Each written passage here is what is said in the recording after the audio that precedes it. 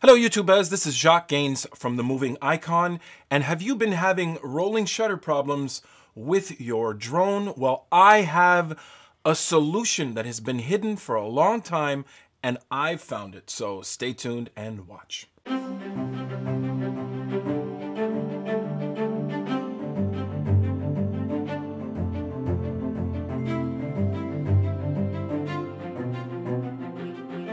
Hello YouTubers, I want to talk about the rolling shutter problems you might have with some of your drones and what I discovered after a whole series of events to reach to the point where I came to the conclusion that here is my problem. It was unfortunate in some ways, but at the same time, because I went through all my diagnostics, it was a cool thing. But before I start, I must talk to you about the stay tuned. If you guys can, check it out. My 17 tips on being a better photographer in 2017. I will leave a link below in the description. Check it out. I've got a lot of great feedback from that video. Also, photo shoots with Claudian and Cynthia are already done. You can check them out on my station, and I will also leave links for those videos as well. Also, my drone crash stories. I have 4 stupid drone crash stories that came out, and people are liking it. They're laughing at me, really. That's what they're doing.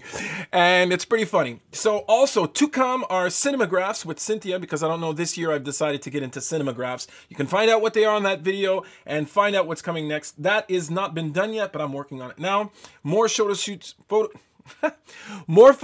with Annabelle, Megan Owen, and with Claudia. So check those out and go see them. It will be really worth it.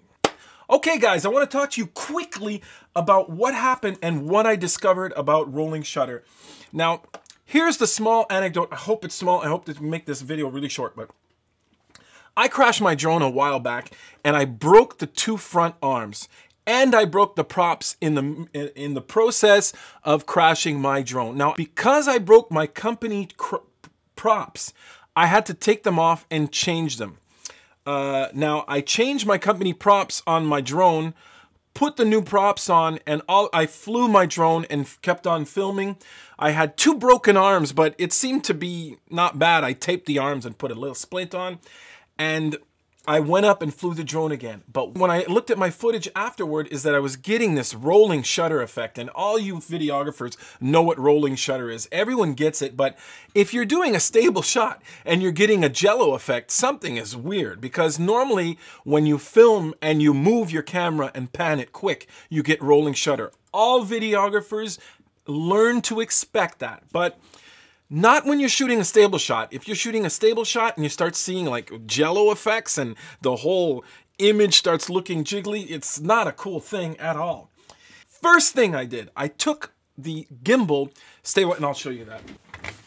Now, the Q500 has the super advantage of giving you a handheld stabilizer. And let me tell you something, this thing helped in my whole diagnostics, because what I did was I took the gimbal off the drone and I put it on this gimbal right here, this handheld stabilizer. I started filming footage with it. It was absolutely rock stable. Why do I mention this? Well, I mention this because if it's rock stable on the gimbal, on the handheld stabilizer, and when I put it on the drone, it's wiggly and jiggly, well, most likely something about the drone is screwing up. And so I concentrated all my efforts on the drone. So next step, what did I do next? Well, I said, well, my arms are busted.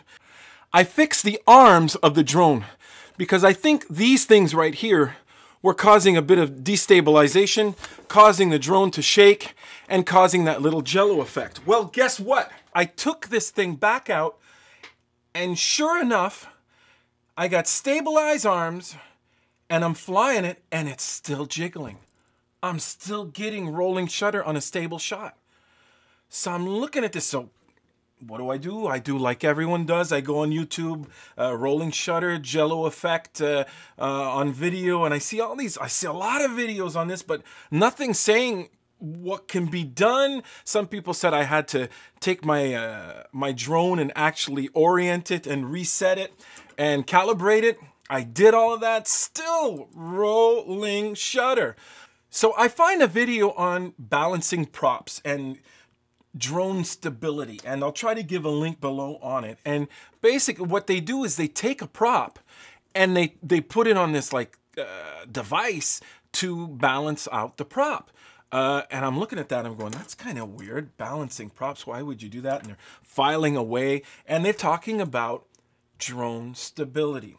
Well, I'm telling you right now, this is my last hope. This is my last ditch attempt. I'm saying, well, what the is going on? I mean, I'm doing everything right, and it's still giving me Jello effect. Well, here's the conclusion, everybody.